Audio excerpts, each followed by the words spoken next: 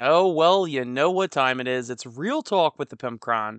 And today I've got 10 musings, 10 little facts, I guess you could say, 10 little laws, 10 little opinions that are really hard to deny. And I think basically all of us can agree on it about our hobby and about wargaming in general. Okay. So they're going to start with the things that are maybe most arguable, like things that may not apply to every single one of you all the way up to some things that are pretty darn undeniable that I really don't think anybody could argue with me on. Okay? So let's start with number 10. 15 millimeter and less is just too small. You ever heard the analogy that old people eventually just hop off the fashion train? I think it was like Jeff Foxworthy or somebody said that 20 years ago, where old people, they just suddenly choose a style from an era and then they dress like that for the rest of their life. They just hopped off. A lot of wargamers are like that, the old hammers where they're like, "Oh, 3rd edition was best. Oh well, I'm done now. I play 3rd edition forever." Well, there's a point where most wargamers just hop off the train, and that point is typically 25 to 28 millimeter. A lot of people think 32 millimeter is fine, right? A lot of people obviously think 28 millimeter is fine. The most people think 28 millimeter is fine. And then many people think 25 millimeter is fine. 25 millimeter really is Lord of the Rings battle game, and Mantic is really a 25 millimeter, whereas 40K is a 28, and things like Malifaux or Wild West Exodus and those are 32 millimeter. Within that range, basically everybody can agree that that is acceptable for miniatures. But if you get less than 25 millimeter, that's when stuff gets weird. Your miniatures get really small. It's hard to paint them. It's actually really easy to paint them, but it's hard to make them look good. And a lot of people don't own terrain for 15 millimeter or smaller because wargaming goes all the way down to like 5 millimeter. And I've seen that in War Games Illustrated. Guys do 5 millimeter warbands, and their whole troop of like 100 people is just where they cut off the tips of uh, toothpicks, and it's like 100 toothpicks just colored little dabs of color, and that's their troops because it's so darn small that it like basically fits on a quarter coin. I would say that for number 10 of this list, most people can agree that 15 millimeter and lower is just too small. It just is. Sorry. I really like 15 millimeter. I like the look of it, but most people do not like smaller than 25 mil. Number 9, basing always makes the model look better. Now, I didn't originally think this when I first started. I fought it. I didn't want to do basing. I was basically being lazy, etc., etc. But then when I started basing my models, I was like, "Damn, this does look really cool." Even if your basing doesn't match the ground, which is always something that kind of bothers me. That's why most of my people are like on dirt and rocks, because dirt and rock can be city, dirt and rock can be forest, dirt and rock can be arguably desert or mountains or whatever. Even snow technically, you could be standing in a melted spot. But if you do snow and you're playing in the desert, it's kind of weird. Snow, you're doing it in the forest, it's kind of weird. But either way, even if you do snow, even if you do something that's very specific to a certain climate, your model always looks better when the model's based. I don't know why. It's like a miniature diorama. You would think that logically, it wouldn't matter what the base looks like. You paint your model. If your model looks good, it's on a black circle. Who cares? I mean, logically, that doesn't seem like it would matter. But you have to agree, or at least most people can agree, that models look way better when the basing's done. Number 8, nobody looks at eyes. Nobody.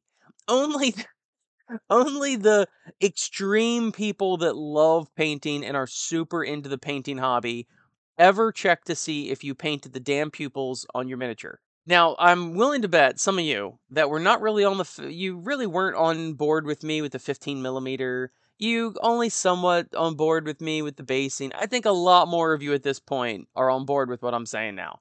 Eyes are a no go. There's no point to paint eyes 9.9 times out of 10.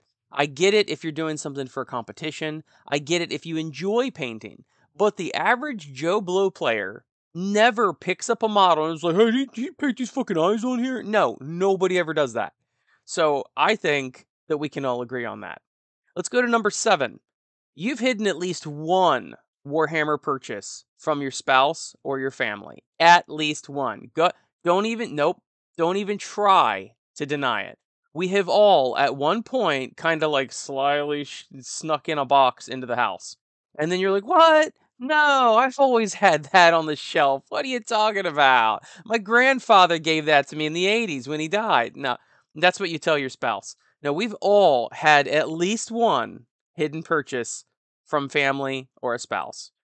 And that is pretty much undeniable. I think everybody has done that at some point. Even if you're not hiding it from a spouse, even if you're not hiding it from a family member or something like that, you have actually been embarrassed at some point and kind of like downplayed your purchases to a friend or someone who knows how often you buy stuff.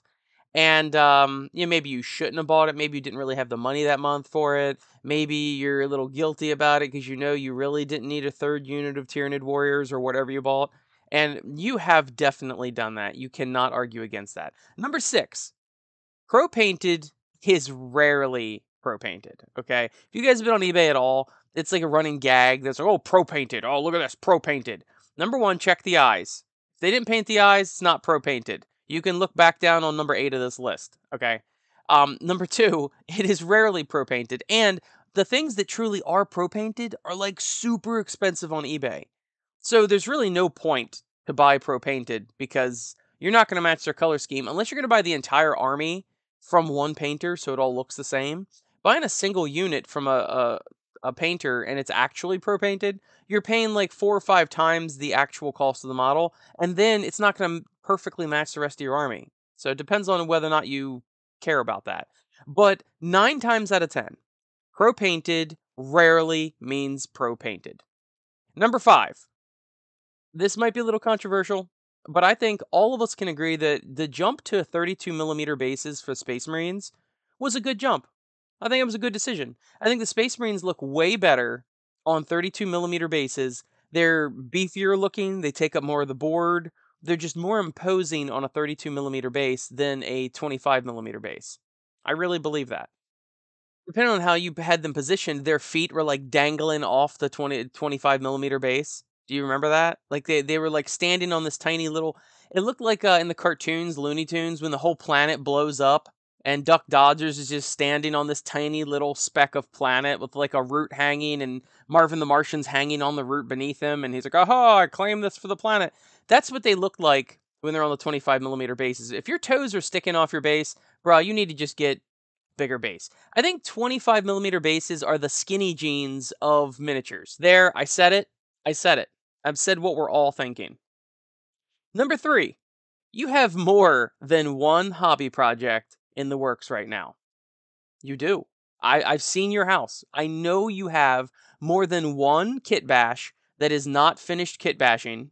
You have more than one neat conversion that's just sitting in a drawer somewhere. You have more than one army that you kind of started but you didn't finish and then you're just kind of sitting there in limbo. Yeah, you definitely do. Don't try. No, I know. I know. So do I. I've got far too many. Well, I can't even get a list right. I think I skipped number 4. I think I went from 5 to 3. Whatever. Number 4, GW is schizophrenic. I'm sorry. They are. If you look at the creative department, they definitely love Warhammer. They're into Warhammer, they know the lore, they write fantastic stories. Black Library is an amazing arm of GW. They've produced all sorts of fantastic stuff. They know their stuff, they know their lore, they're really into it. They really do love the art of Warhammer. The sculptors put so much time and effort into every single detail and the little tabards and the little ribbons and all of that nonsense, and they try to create motion and action in the models and all of the engineering that goes behind making the spurs and slicing up the models so that they'll be injected properly and all of that. There's a ton of skill and a ton of passion that goes into Warhammer, and I think that's pretty undeniable. But at the same time, there's an equally influential aspect to Games Workshop where they are purely about milking you for money, purely about money, purely about the meta, constantly changing it so that people buy this or buy that or chase this next hotness, right? There's the constant price increases, the horrible editing and sometimes formatting of their books where the people poured their heart and soul into these stories they wrote into the codexes. And then the codex themselves, the meat and potatoes of it, all the alignments are off. And then a lot of the rules are poorly worded. There was probably no editing. There's a lot of typos. I mean, there's like the half of Games Workshop that truly loves the hobby, and they probably play Warhammer themselves as a passion. Then there's like the corporate half of Games Workshop. And I think you can all agree with me that Games Workshop is quite schizophrenic in the way they operate, because half the time they're a total douchebag and they just purely want your money because they're a corporation, and they're just like a hungry hippo with your wallet. The other half the time you're like, wow, someone really cares about this IP. Someone really does care about the game and the lore, and even some of the rules you see are pretty fluffy. And like Triarch Praetorians don't get the dynasty of whatever you chose because they're technically not part of the dynasty. They're part of the Triarchs. You know what I mean? They do put fluffy stuff in there, but it's diluted by all of the other stuff that the other half of their personality puts in there. So I think we can all agree that Games Workshop does not have a singular view. I think there are the people that absolutely do it as a passion, and there's other people that are just after your money. So Games Workshop is schizophrenic. Number two, I think we can all agree that transports, as in the things that you transport your army in, is never ever our first thought. If you think about that, like you pick these models, you like this army. Oh, you might like the rules. You've got the codex. You buy the models and you assemble the models and you paint them and you all this stuff. And then all of a sudden, every one of us at some point have reached the point where it's like the person that paints the floor of a room and then paints themselves into a corner, and they go, "Oh, I can't leave this room until the paint's dry. I've just painted myself into a corner." It's basically us with our armies, at least our first army, because transporting the models are almost never in our mind when we're first starting an army. We're like, oh man, this lore is cool. The IP is cool. I like the setting. Oh, these models are cool. Oh, wow, look at this paint job. I love all this. I'm going to build this list and I'm going to play this way and I'm going to have so much fun and make new friends. And, oh, wait, I got to bring my whole army to the store? How do you bring a whole army to a store? and then, and then you have to actually like research it or ask a friend, or you got to think back to, oh, all my friends bring army transports. Okay, well, I guess I got to buy one of those. It's like nobody ever thinks about the army transport until they already have the army and it's assembled and it needs transporting. It's just funny to me. It's happened to me. It's happened to pretty much everybody I know, where they get so caught up in the game that afterwards they're like, oh shit, I got to buy or make a transport now. And it's just one of those little weird things in life that basically everybody gets hooked into. And finally, number one on the list of things that are basically undeniable about Warhammer. I know this probably will be a controversial statement to some of you who still have, a coal in your heart where Warhammer Fantasy Battle used to be, right? But Age of Sigmar was actually a really good decision. It really was. I'm comfortable in saying that now, and it's funny because it's kind of like a no duh now, right? Age of Sigmar is very popular.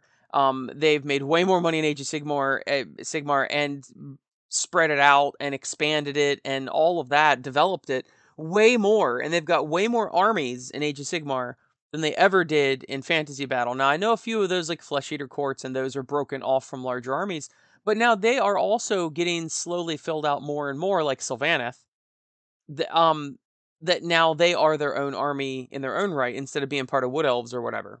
And there was a lot of people, I mean a lot of people, back in the day when Age of Sigmar was announced and the Old World was killed and all of that, a ton of people, probably the majority, were saying that that was the bad move. Age of Sigmar was a bad decision and a bad risk, and Games Workshop's going to be out of business within a year, and Games Workshop shot themselves in the foot, and Games Workshop did a terrible decision, and this is a risk they shouldn't have taken, and blah, blah, blah, blah, blah, blah, blah.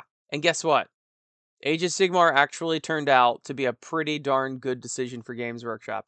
And it's funny because this sounds like a no duh moment, like I said, but I've never actually heard anybody vocally state that Age of Sigmar turned out to be a really good decision for Games Workshop versus the catastrophe that everybody, including myself, I didn't think it was great, especially the first edition of Age of Sigmar, but they did learn their lessons. They did actually add points and things like that. The first edition of Age of Sigmar really was kind of a catastrophe, but they rebounded, and ultimately Age of Sigmar is way more successful than Warhammer Fantasy was for sales and expansion and all of that. So I think that is 10 things that are basically undeniable that you cannot disagree with about Warhammer. And I hope you enjoyed it. Thank you to GameAt.eu for supporting the show and Panhandle3D.com, as well as my beautiful, sexy, juicy, succulent, just moist in general Patreon patrons. I'll see you next week, guys.